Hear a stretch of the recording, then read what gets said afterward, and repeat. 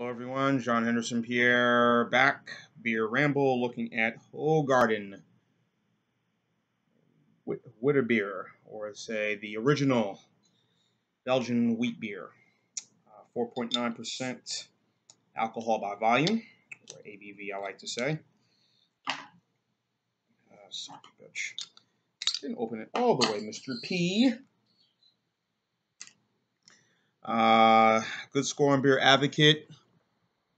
Introduced in 1445, good score Beer Advocate, as well as the Bros around the 80s, somewhere around there. This has been brewed in Belgium. Became part of InBev in 2005, and then of course InBev bought out Anheuser-Busch in 2008. So now they're part of that conglomerate as well. As you can see.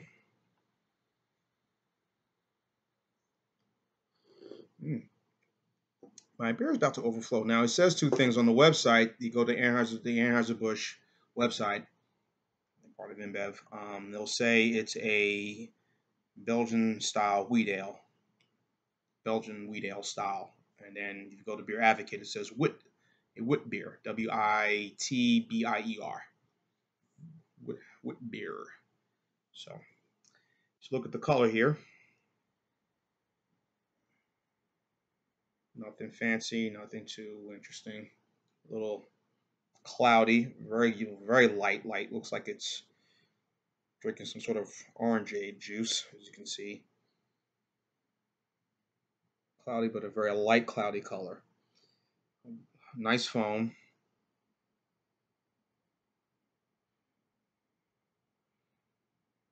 Definitely smell some wheat. Definitely smell a lot of some malts in this.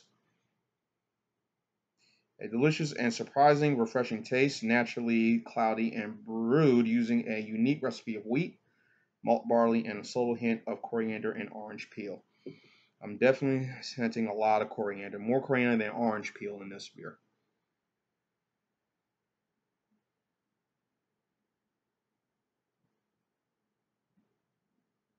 So, definitely a lot of that. So, on to the taste. This beer has been around for a long time. I picked it up at Rouse's, of course. Rouse's, I meant to say, in Saraland.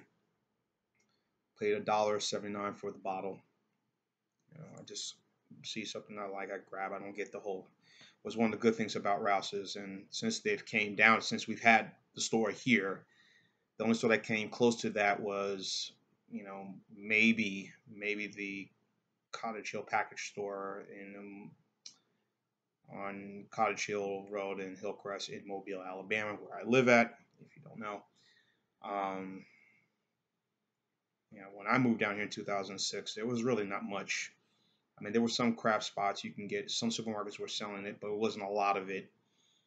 Beers being from other cities, other states, across the country. So there were some, but not many. So anyway, now there's like so many of them. Rouse's again, stores like Rouse's and Publix, of course. You have a couple of specialty shops here in Mobile, some across the bay, as we like to call it, Baldwin County. Around Foley, Fairhope, Daphne, Spanish Fort. Some stores sell some of it, but now they're pretty much everywhere now. So, which is kind of good, There's other beers out there besides Bud Light and Miller Lite and High Life, which is my standby beer, by the way. But anyway, on to the taste.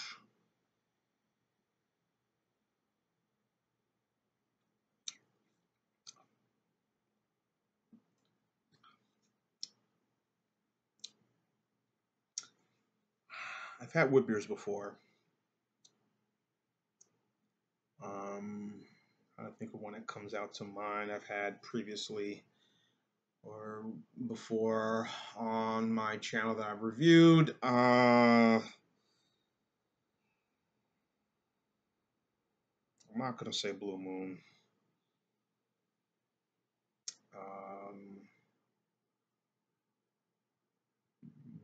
maybe Blue Moon. No, yeah, Blue Moon you could say is on that list, but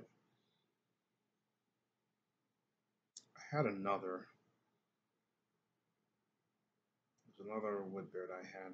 For sure, I could look at my channel that I've had before, but this is about the same style.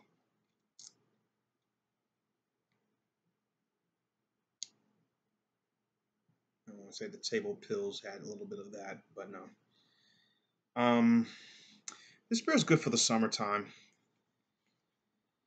Again, it's very light.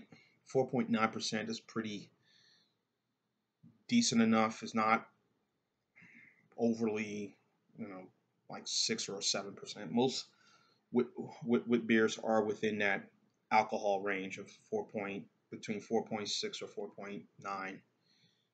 You know, so it's kind of mild. You know, you can knock back maybe six or I mean, excuse me, six.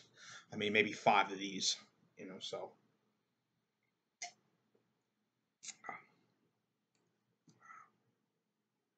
I mean, it's good.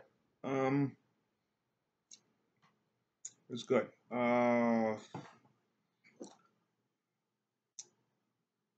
Brewed with spices, like I said on the bottle. Anu 1445, which I just did recently. The Leffe Blonde also had a. It didn't have the same style, but it was sort of similar in taste, but different style, of course, altogether. But um, I won't go on about this beer. I'm sure you've seen it. If you've wherever you live across the country, around the world, I'm sure you've had this before, and ain't nothing really to kind of go overly into this beer. For me, wit beers are not my thing. It's not something I'll go and get or buy a lot of. Um, usually the lagers I tend to go get, whatever is a standby beer in my refrigerator. But these are not beers that are everyday things for me to say, hey, I'm gonna have this today. This today. I'm just give me an ice house, give me Milwaukee's Best Light, you know, whatever. But it's something like I said, I can have, here and there, not every day. So, but again, for the time of year we're in right now, and you'll see a lot of the fruit flavored beers. Um, those are all the rage now. The fruit flavored beers, which I don't know why. The Red's apple and the hard cider and the Wicked. The Wicked is good. Wicked apple and the mango, which I will do a review. Those are good, but they're not everyday things. But those what's popular right now. That and also the beers that are so light. Miller 64. The Bud Select 55, and if you want to go Michelob Ultra, I mean that's 4%. You know, there's some other light beers I think are pretty good that are about 3.8, 3.9%. Like Old Milwaukee Light, that's very doesn't taste like it's 3.9%. Tastes like its brethren, its big brother Old Milwaukee, which is about at 4.5, I think. Don't hold me to that, but yeah, light beers, really light beers.